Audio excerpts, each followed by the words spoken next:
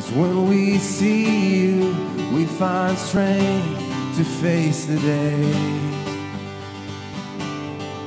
And in your presence, all our fears are washed away, are washed away. Hosanna. Hello and welcome to Saturday's Easter Together at Home. I hope this message finds you doing well. It is a beautiful day. I don't know if you can hear the bees in this tree behind me, but they are definitely awake early this morning to join us. I truly enjoyed our Good Friday service last night. Boy, that was just beautiful. John and Talia's worship was gorgeous, and Pastor Billy's message, as always, was very encouraging. I want to say I really enjoyed doing these videos. Kind of double-edged sword. I've truly been blessed, though it's been very stressful and challenging. Knowing what to say each day, filming it, lighting, sound, where to stand, what are the background noises, editing, posting, and this is all new to me, and it's new to the church. I can't believe how hard it must be to be a teacher right now, with all the expectations that people have for teachers to somehow know how to teach online overnight. Ooh, very difficult. So when you get a chance, thank your teachers, your kids' teachers. So why do I say I'm truly blessed? Well, because I have Donna helping me with content each and every day. She is so wise. Every day we talk, and I'm stressing out and panicking over what to say the next day's video, and she talks me off the ledge. She helps me with the outline points and also with content. And I have Joel helping me with filming and with editing. And I have Pastor Billy and many of you encouraging me with all the kind words, so thank you very much. But today I want to look at what happened on Saturday. Saturday in the lives of the disciples. We've been looking at the events of this day by day of the Holy Week as they play out this Holy Week. And on Sunday we had the triumphal entry, Palm Sunday. We had Jesus cleansing the temple and overturning the tables on Monday.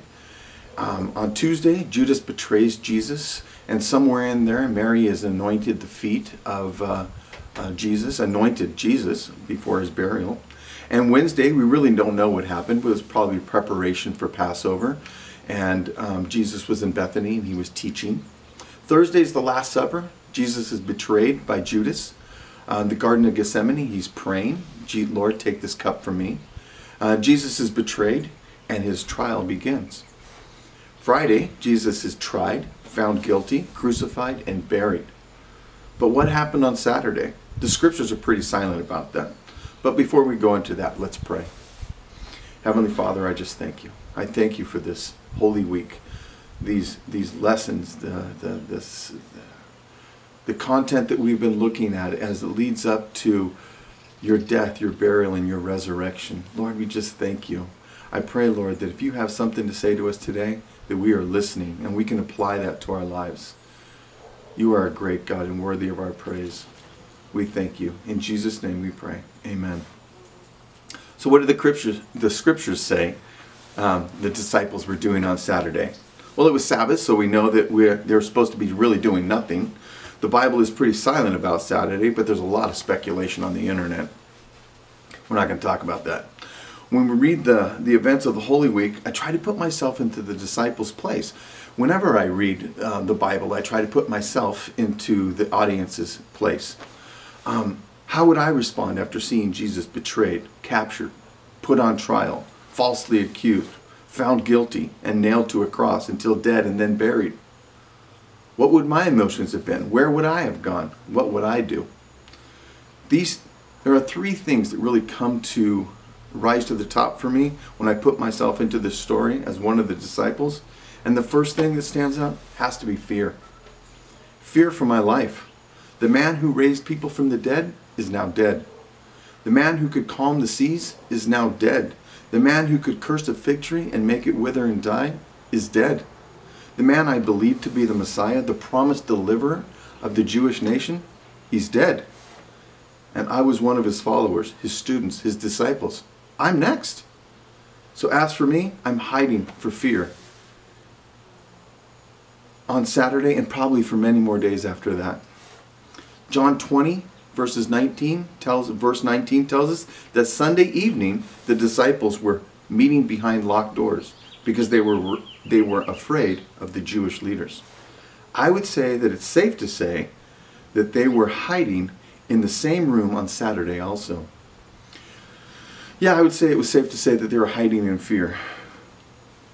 One of the things that happened is one of the things that happened on Saturday. That hiding in fear was definitely one of the things that happened on Saturday. Let me say it that way. And doubt.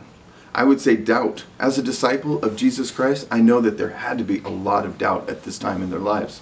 What must the disciples have been thinking when Jesus was crucified? What would you have thought?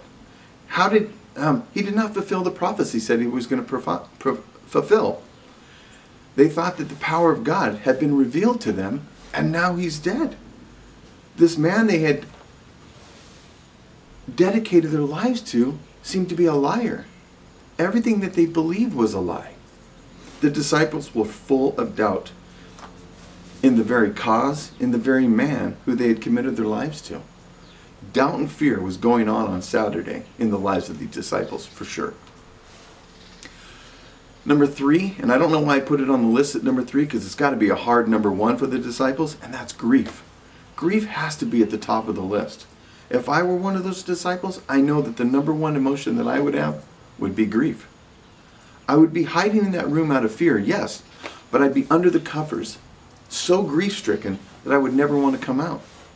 Jesus, my best friend, is dead. I've eaten every meal with him for 3 years. He's now dead. He's my teacher. I've given up fishing. I've given up tax collecting. I've given up my family. I've given up everything to follow this man I believe is the Messiah, and now he's dead. I love Jesus. I know Jesus, and he knows me. I love what he's done for me, and I love what he's done for others. I've said that I was going to follow him no matter what. Peter says I would go to jail. Peter said I would die for you. And now Jesus is dead. My closest friend, the man that I love and respect, is dead. And the way he died was unjust, and it was brutal, and it was public. Jesus had told them multiple times throughout the Gospels that he was going to die and come back in 3 days. He said this in Mark 18:31 through 34. He said this again in Luke 18:31 through 34. And he said it again in Mark 9:30 through 32. I'm going to read that one for you. Leaving that region, and they traveled through Galilee. Jesus didn't want anyone to know he was there, for he wanted to spend more time with his disciples and teach them.